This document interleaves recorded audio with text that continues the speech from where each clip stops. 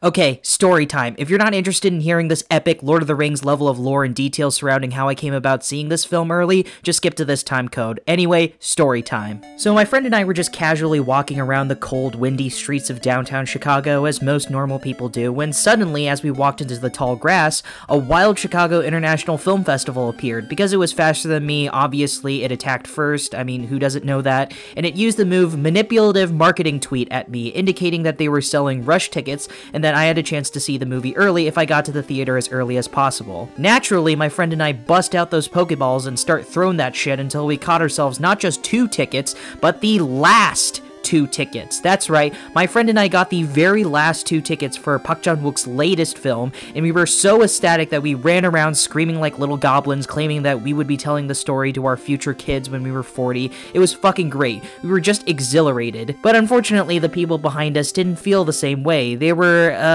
let's just say, not great about the fact that they didn't get to go in, to put it in words. But whatever, that's the story. It was fucking awesome. Anyway, let's talk about the real reason you clicked on this video, me reviewing easily one of the best films of 2022 so far, Decision to Leave. Now, for those of you unaware, Decision to Leave is the latest film from Korean filmmaker Park Chan-wook. This is the same director responsible for films like Oldboy, Thirst, and The Handmaiden, the last one being my favorite film from this director. So naturally, I was excited to hear that he was making a new film, and when I got the opportunity to see this film early at the Chicago International Film Festival, let's just say that it's exactly what I wanted to be and more, because man oh man does it deliver. For those of you unaware, Park Chan-wook actually won the Best Director award at the Cannes Film Festival, and it's clear why, because the directing is easily the best part about this film. The actual look and presentation of this movie is just mesmerizing to look at. The way the film communicates not just its characters, but how it presents them and how they choose to interact with each other proves why Park is a master of his craft. The way he sets up his angles, the shots he chooses to focus on, and more importantly, the specific moments where he chooses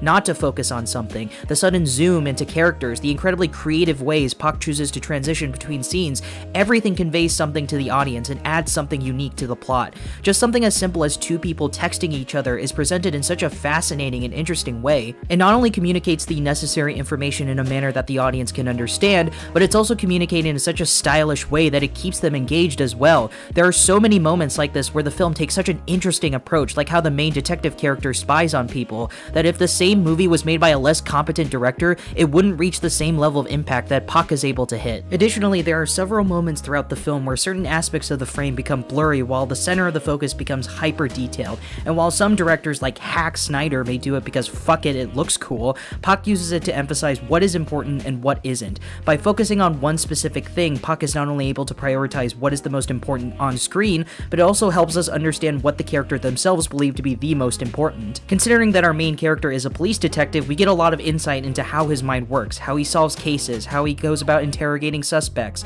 how he stops suspects from escaping, etc. He has a very specific process that makes him a successful detective, and the way this movie is filmed helps complement what this character is thinking. There are just so many ways that a less experienced director would have told this story and followed this character in such a boring, bland, unspecial manner, but the way Park tells this story and the moments he chooses to focus on, or the way he chooses to film certain scenes, helps elevate not just the story, but the characters as well. However, I can't discuss the direction of this movie without the cinematography, and man is it gorgeous to look at. This is easily one of the best looking films I've seen this year.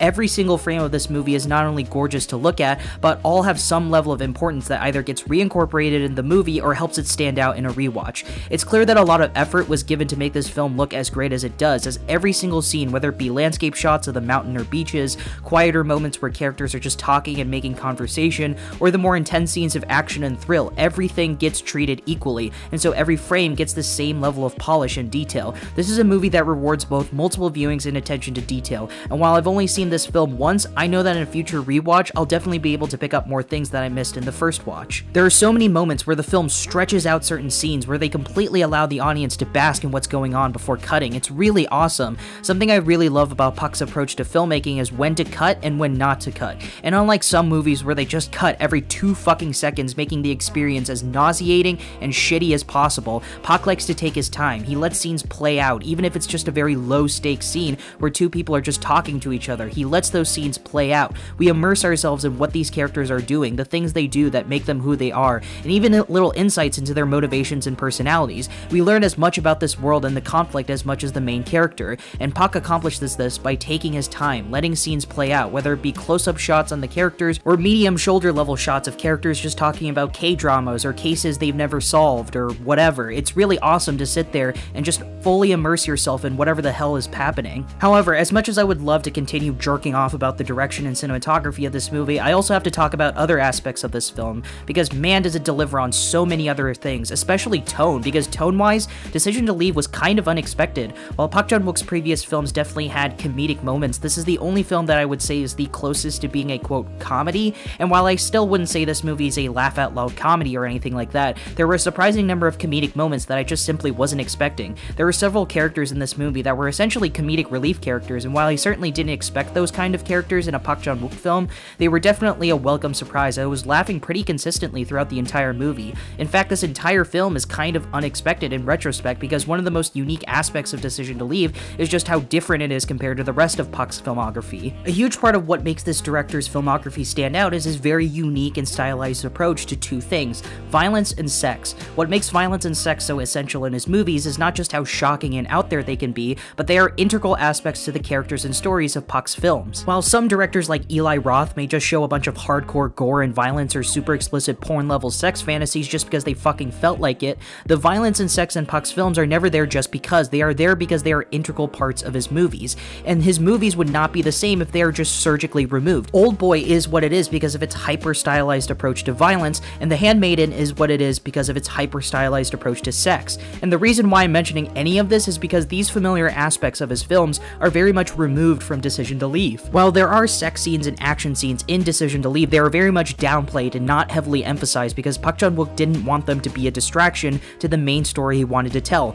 a romantic love story. According to the director himself, this removal of the sex, nudity, and bloody violence was very much an intentional choice from Park, as he stated that he wanted the themes of love and romance to be the main focus of attention, and I think that was a very wise choice. Because Park himself stated that he considers himself a romantic and all of his movies are about romance in some way, but because such stylized violence and nudity are so prominent in his films, he decided to drop all that shit in favor of a more straightforward story about the wrong two people who fall in love, and I think Park pulled this off excellently well. I've seen a lot of critics call this the most romantic film of all time or something like that, and I have to agree. This is a romance film disguising itself as a detective story, and I think that's fitting because I'd say a lot of the characters are doing just that, disguising themselves in favor of getting what they want: love. Speaking of love, I fucking loved all the performances in this movie, as all the actors were truly awesome to watch. While every actor definitely brought their A-game to this film when it came to the performances, Tong Wei, and hope I'm saying that correctly, easily gave my favorite performance, as she was fucking awesome to watch.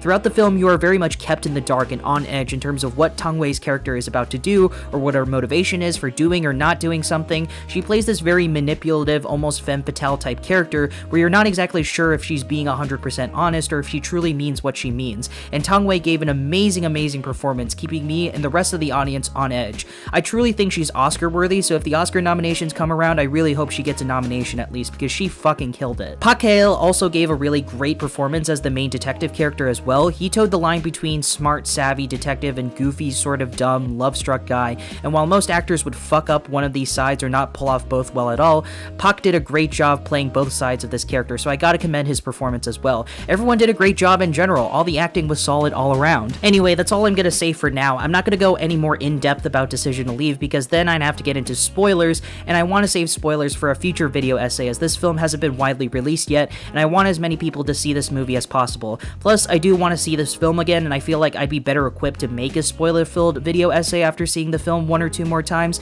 but anyway, that's enough for me. If you're watching this video and you're even somewhat interested in seeing this film, I highly recommend you check Decision to Leave out, as it is absolutely one of the best films of 2022. I do have a couple of minor issues with the film, most of them just revolve around the film's length, as I do think it overstayed its welcome a little bit, but again, this is such a minor issue, and I'm sure in a rewatch, I'll get over this minor issue pretty quickly. Anyway, that's all I have to say without getting into spoilers, so please watch it, and I'm going to give Decision to Leave a 9 out of 10, but it could be a 10 in a future rewatch, who knows, but for now I'm giving it a 9. Thank you, bye-bye.